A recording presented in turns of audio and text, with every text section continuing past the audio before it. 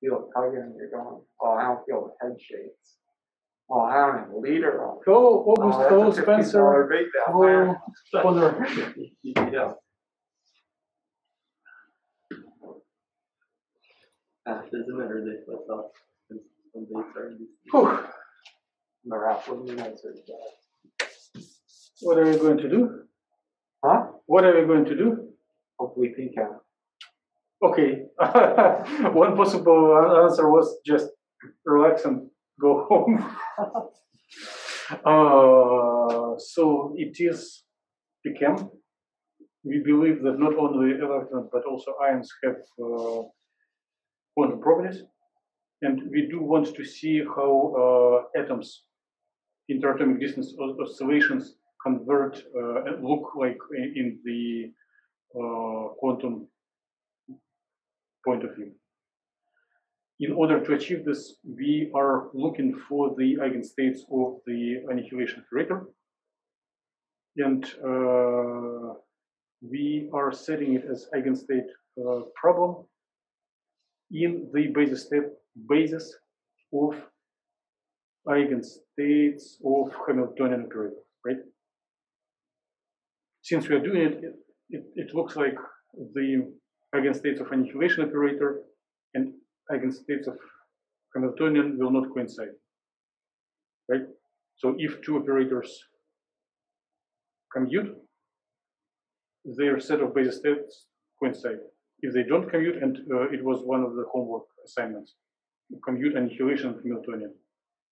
So it's not zero, therefore the answer will be, it will not coincide. By applying annihilation to the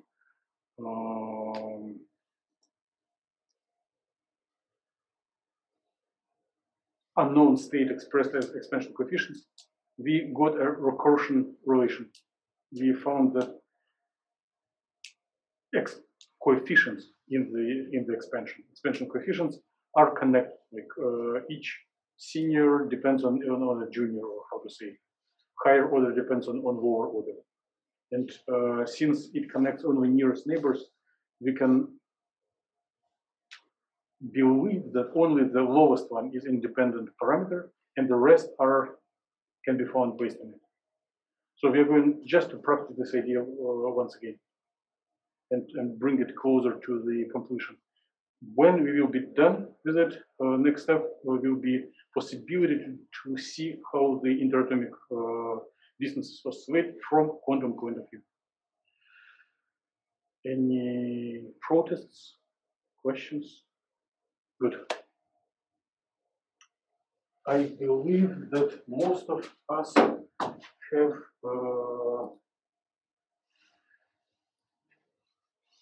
selected the subjects for presentation, but if you did not, I think because of the schedule trick that I missed because of the Veterans Day, will practically start on Wednesday, so you have still a bit of time. And here is a screenshot of what I got, your choices. So we do need choices from August and from Adam, if he's still enrolled in the class, and from Tim. If you are not comfortable with the list of options, I can bring up more. So, the one that I was not showing, and if you look for last year presentations, was for the decomposition of iodomethane, like when molecule is breaking on the pieces on photo excitation. Okay, so let's go to actual lecture material.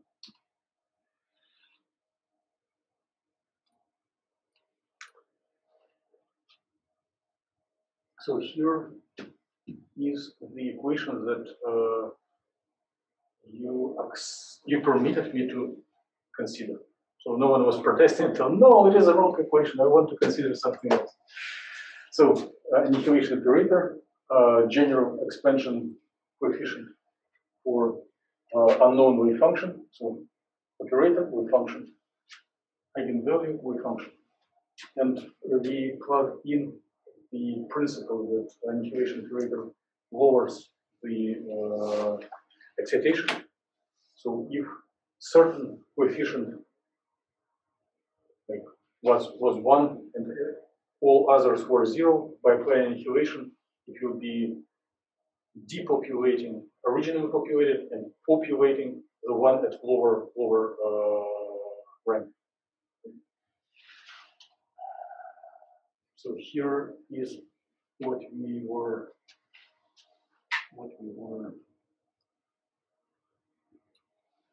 doing.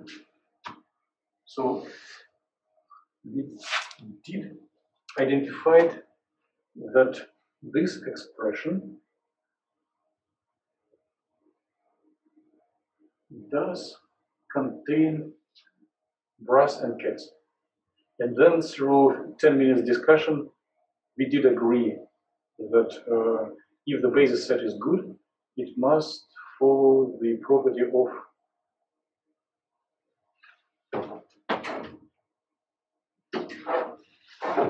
so if what is the property for basis functions if one multiplies function by itself and integrates? Equals 1. If it is the same function, and if one takes one function from the basis and another one, 0. Yes, and how to call it? The main. Like, huh? It's absolutely correct, but it's very general. Like, if we have a basis of size 2, then it will be two-dimensional vectors. When scalar product of the vectors is 1, they are collinear. When scalar product is 0, they are orthogonal. Yes, so it's orthogonality property in space with many dimensions.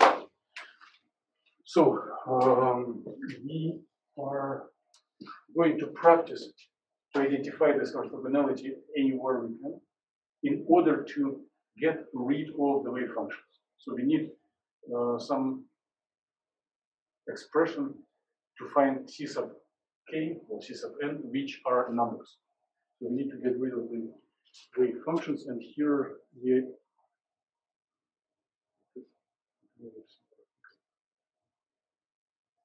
so we do have k and n, Brian and cat, and since we believe that those are good functions, their Brian cat product should be either 0 or 1.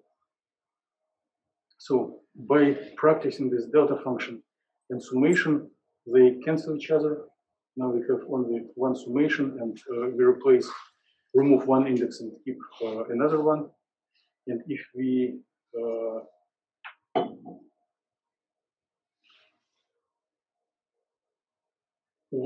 do a little bit more manipulations and look at them in such way so that commenting will start at the same point, then we are getting this lower line. So two series, two summations, both go over the same summation index and both use the same basis set, but coefficients in front of the same element are different. So here is C sub n times unknown eigenvalue, and here we have higher order C n plus 1 multiplied by square root of n plus 1. So this equation is correct if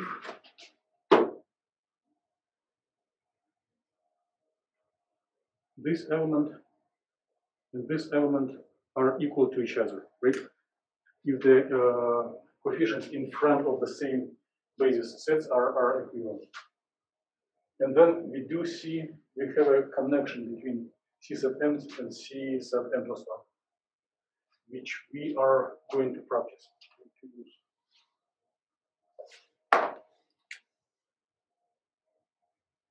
So if we solve for C sub n plus 1, it will be equal to the lower order coefficients divided by square root of n plus 1 and multiplied by eigenfunction. Any questions in the class or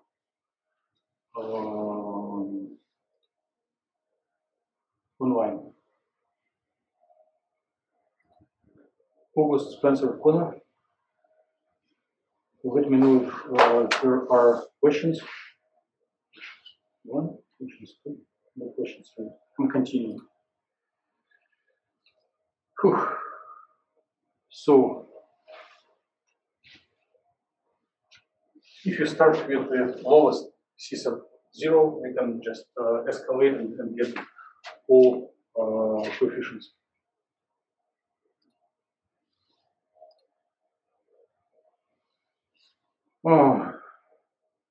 I do not know if I want to speak about it. I want to believe that you agree and you believe and each of you can make the strategic plans already. So there is nothing special here. Well, since Slide is there, I'll tell a couple of words. So the goal is to get observables and compare them with experiments. Most of quantum calculation starts with time-independent Schrödinger equation.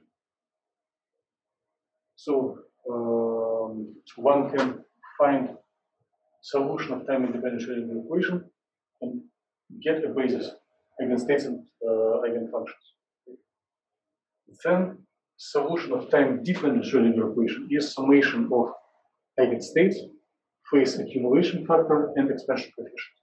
In order to find expansion coefficients, one needs initial conditions that are overlapped with basis state in order to obtain expansion coefficients. And then, after one knows wave function, one can practice the sandwich, quantum sandwich of A equals psi, psi, and get an observable. Right? So, in some sense, what we are doing now is finding an expansion coefficient that would allow to look at the dynamics.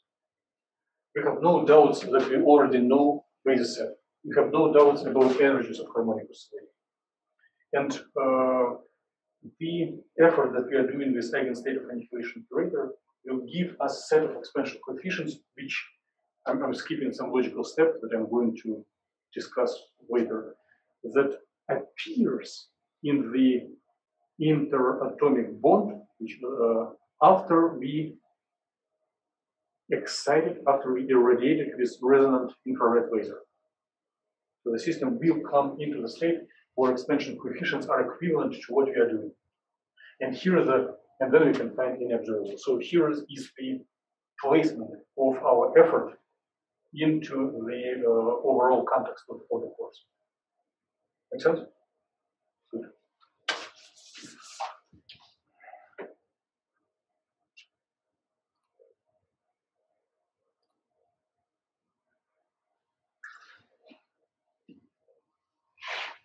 So I will be happy if I will arrive to this slide in 30 minutes. And I will be extremely happy if I arrive to it in 10 minutes, then we can depart early. So,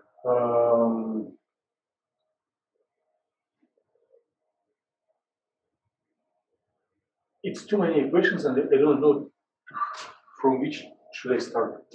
But they are telling the same story. Well, probably let's look on the yellow box.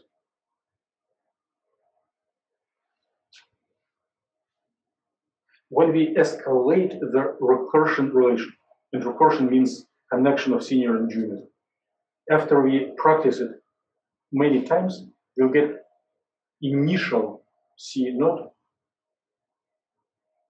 in the power n, where n is how many times we went through the ladder. Therefore, expansion coefficients will have some power. n, and you have square root of n factorial, or factorial is how many times, like 1 times 2 times 3 times 4, right? And we'll look at it. The prefactor will come from the normalization. And then we will make a discussion that eigenvalue of annihilation operator is not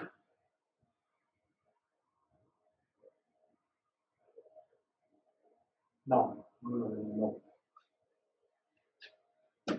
I need to erase last 10 seconds. Starting over.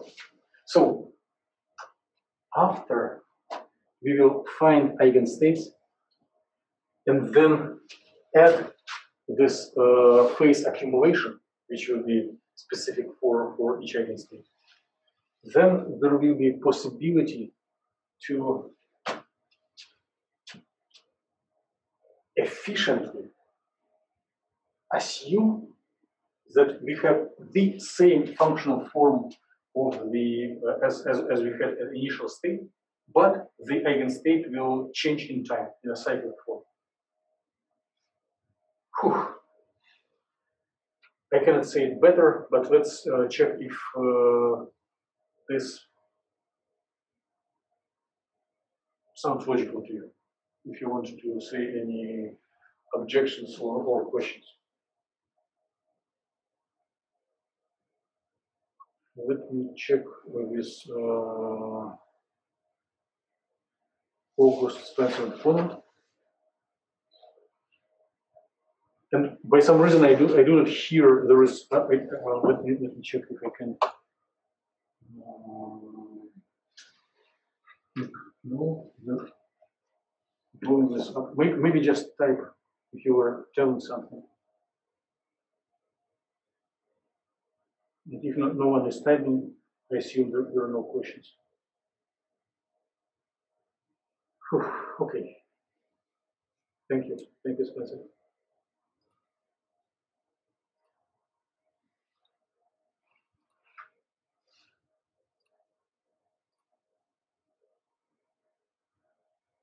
So there will be two answers. One, at time equals 0 is what we are getting by finding eigenstate of annihilation operator, and later on we will add time dependence. And time dependence will not change functional form. It will just update the value of eigenvalue in this form. So it will be phase accumulation, not we will transfer time dependence from eigenstates to the expansion coefficient. And it will be the time dependence in this specific case, it's not general, it will be possible to represent as if the parameter mu is time dependent. With all remaining math is the same.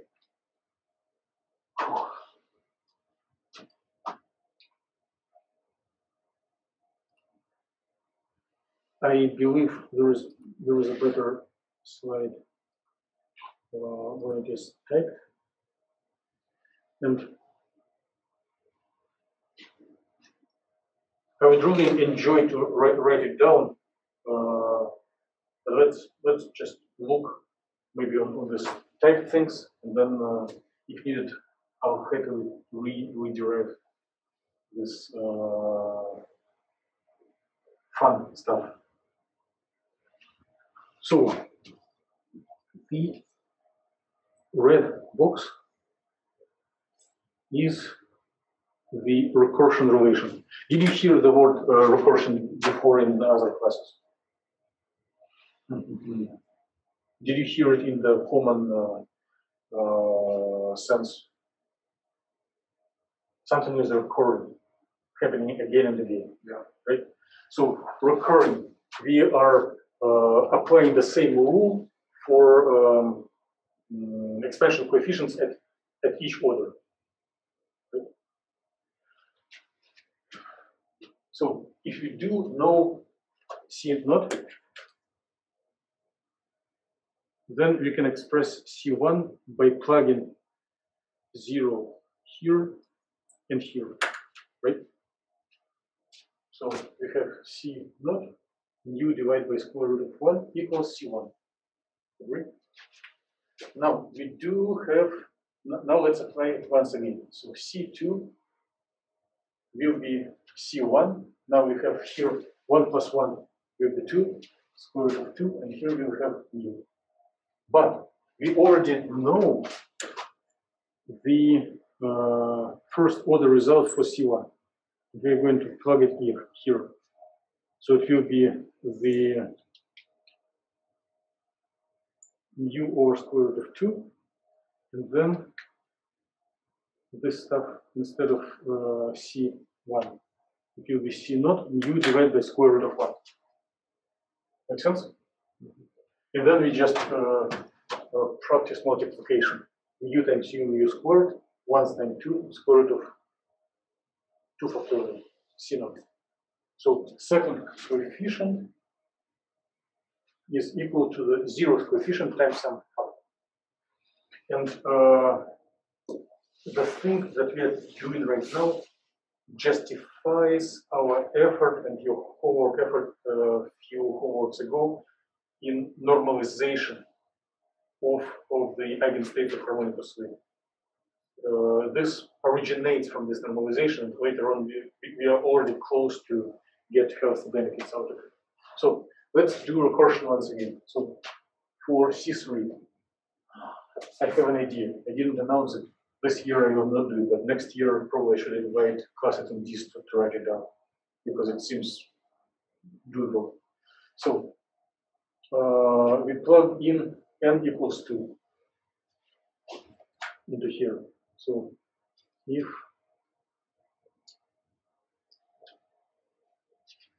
we put 2, 2, 2, then we start from C2, we get C3, and here we get 2 plus 1, 3, and mu again.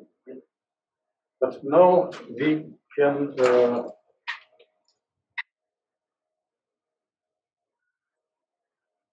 remember that C2 is already known. And we are using this prefactor and then plugging in the value for C2. And after we practice it, we get third power of the eigenvalue divided by square root of 1 times 2 times 3. And there are no reasons to doubt that this progression will keep repeating, right? So if we want to generalize this equation, so here is number 3, here is number 3. If you replace it with n, c sub n, mu to the sum to the n. And here under the square root, we will have product of all natural numbers starting from 1 ending with n, which is abbreviated as factorial, as exclamation sign, right? So expansion coefficient c sub n, mu times n divided by square root of n c. Is it sufficient or not? Do we have any? No, it's not sufficient. No, it's sufficient. We don't have any questions. Huh? It's sufficient. We don't have any questions. Or I don't have any questions. Well, it's sufficient to like for normal progress of the class, but it is not sufficient to have the all questions answered to achieve the goals. The technical goal that we are solving, the technical goal that we are solving right now is to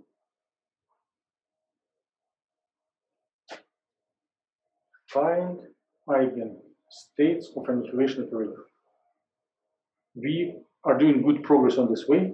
So we found all. We are looking for solution as a series of eigenstates with expansion coefficients, and we found all expansion coefficients as a function as a factor of zeros coefficient. But we still do not know the zeros coefficient, and we still do not know the eigenvalue. Later on, we can relax rules for ourselves and agree that eigenvalue doesn't need to be known, or just do mathematical trick of finding properties rather than answering what it is. But for C naught, we need to do an additional effort. We need to find it. So do you have any ideas how to find C sub 0, C naught? And I'm 200% sure that you know the answer. We need to make to connect the circuits. Plug in values.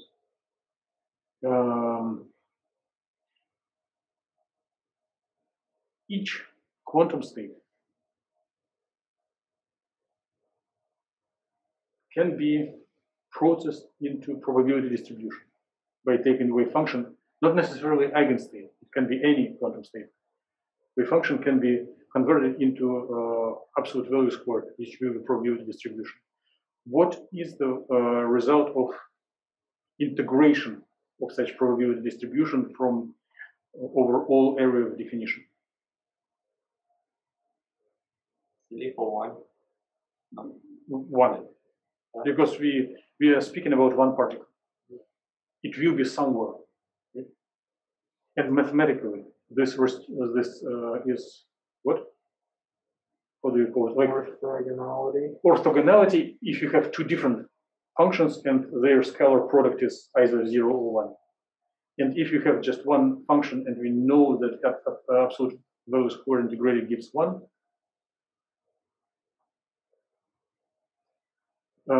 this word is typically used in everyday language as a way to answer the question, how are you? Good function. You can say like, oh, I'm okay. Or some people can say, I'm normal. So what's the word? Normal? Yes. So if we function absolute value square integrated gives 1, it is normal, normalized. Okay? So we do need to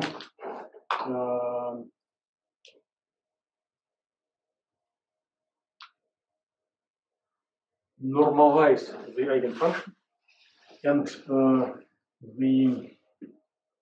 through normalization, there are chances to get value of this C naught. We can solve for it. And yeah. I hope I have better slide than this ugly writing, but just in case. Wave function times itself normalized should be 1. If wave function is a set of expansion coefficients, then normalization is graph of this wave function times schedule of this wave function, which will be rho by pole with this little stars corresponding to conjugation, but other than that, it has the same C sub n coefficients, right? Rho by pole not together. And this scalar product will be C1 star times C1 plus C2 star times C2 and so forth. So it is basically a scalar product of the function to itself. So it should give length equals 1 if it is a normal function, normalized. So by adding together first coefficient absolute value squared, second coefficient absolute value squared, and so forth, we should give 1. So this is an equation that we are going to practice. We already know all coefficients for our eigenstate of annihilation operator. C0, C1, C2, C3, right? And all of them are factors of C0. If we practice this normalization condition, it gives us a chance to solve for C0, to find what C0 is. Make sense? Okay.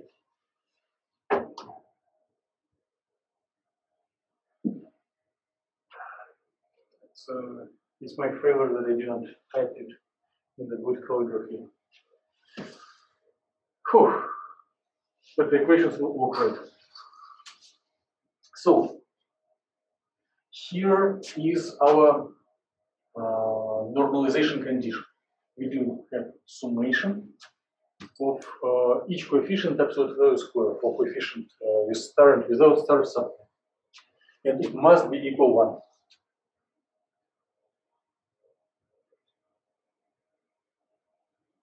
So my next little goal is to look back into what we derived on a few slides before and plug in value of C sub n. If I do not trust my memory, I can flip the slides. Or if there is a cheat sheet in the pre-made slides, I can just find it here. So C sub n is C naught mu eigenvalue in power n divided by square root of n factorial, right? And here the same with little stars.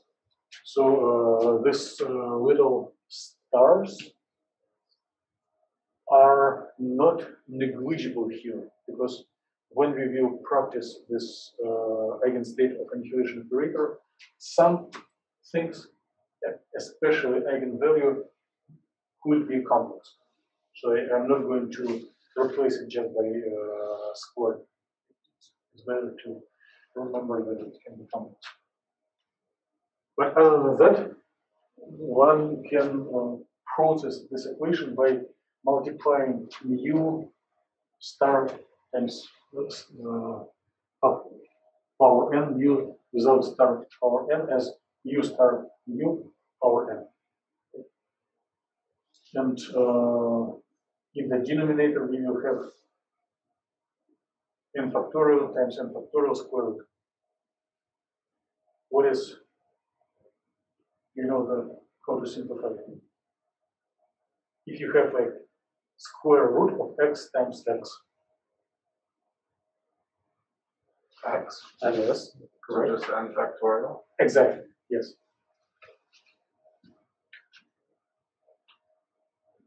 Now, please consider to share your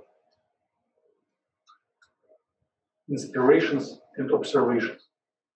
What do you think by looking at this equation? You should get some ideas, or you may get some ideas.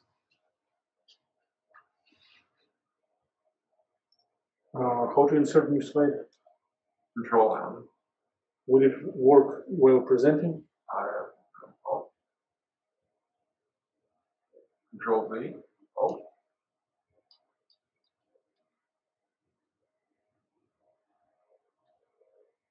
It looks like it deleted something. Control Z.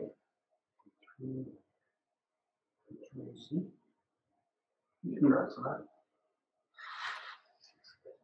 I'm not sure it was. Well, there is a backup version of slides, but let's. So we've got. Write it. So u star u times n factorial summation over n. Do you have any memories or any ideas about this expression? Taylor series? Super. I'm happy. Taylor series of what? If we replace this mu star mu as new variable and put summation n y to power n divided by n factorial. I'm making it very complicated. With x, it will be simple. So it is for n equals 0, it will be any variable in power n will be 1. Then if n equals 1, it will be y divided by 1. Then it will be y squared divided by 2 plus y third divided by 6 plus y n divided by n factorial. So it's Taylor series of order. There are not so many functions, not so many elementary functions. Just if you just try to make a guess and just list all functions that you know, like there is only a handful attempts. Just make a guess. List any functions you can remember.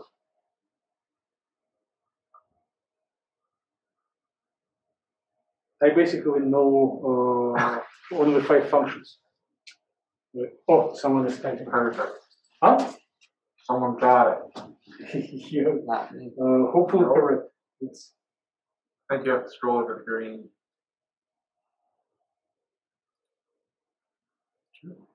exponential. Yes, thank you, August. Thank you.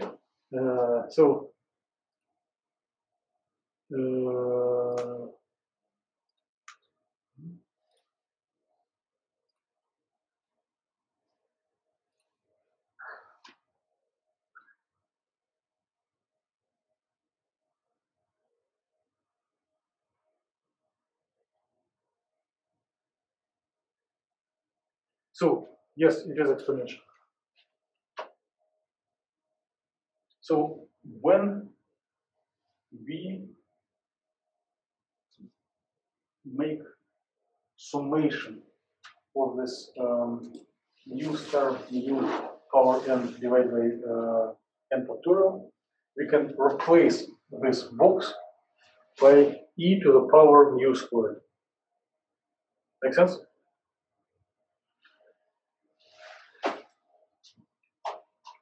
Focus plus 1.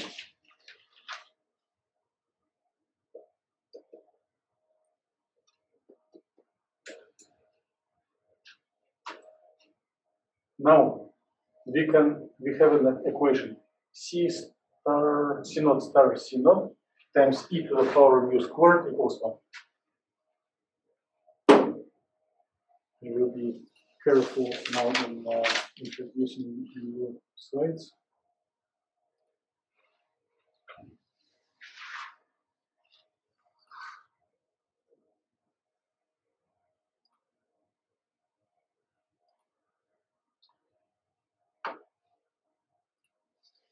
So we do have 1 equals c naught star c naught e mu absolute value squared. So c naught absolute value squared equals e to the power minus mu squared, right? So minus in the exponential corresponds to division, divided by this number, right? And then if we need c naught, we do not know the c naught with precision up to a phase, so I'll keep absolute value squared without square. But then we need to take square root of this exponential. What do we do with argument of exponential if we need to take square root?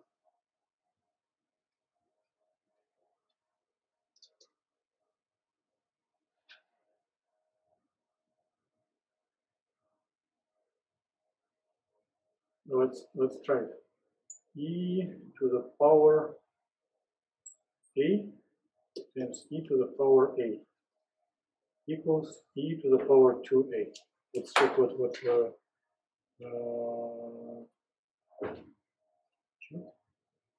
multiply the exponent by 1/2. Yes, August plus 1.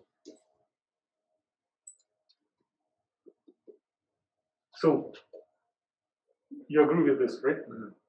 Now, if we take square root of that, which will be basically e to the a. It means we take the stuff here and divide by 2, right? So here we put e minus absolute value square u divided by 2. This is a great success. As soon as we know eigenvalue, we can immediately find C0 and all other coefficients.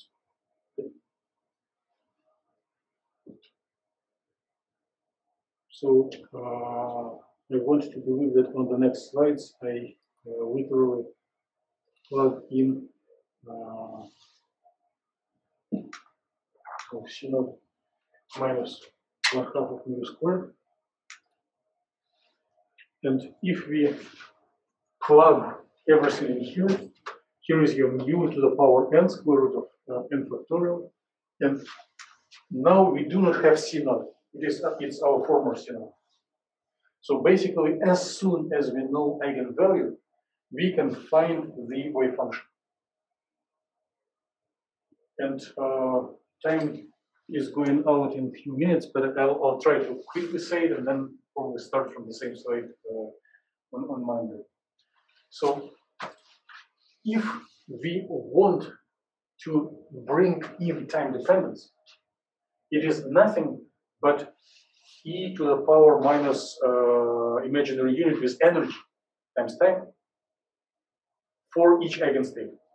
So each eigenstate accumulates quantum phase depending on its own energy.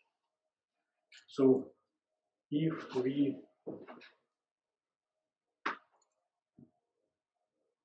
replace time-dependent n by this expression,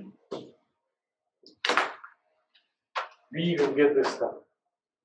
So why it is n times omega rather than E sub n? Is energy of quantum state number n equals 1/2 plus n times h bar omega, right? Now, since all states do have this 1/2 times h bar omega, we can put it out of brackets, minus I omega over 2. The h bar is cancelled because in the definition of phase accumulation, we divide energy by h bar. And then we do have common factor which will be the same for each state. And then for state number n, we have e minus I n omega t, which is the same as e to the minus I omega t to the power n, right? And by the rules of multiplication of exponents, we can roll it into the final expression where the eigenvalue in power n and time factor in power n can be merged inside one bracket. Okay, done. We looking forward to see you on Monday and have a nice weekend. You as well. Oh, thank you. Thank you. So everyone is welcome to disconnect in the call.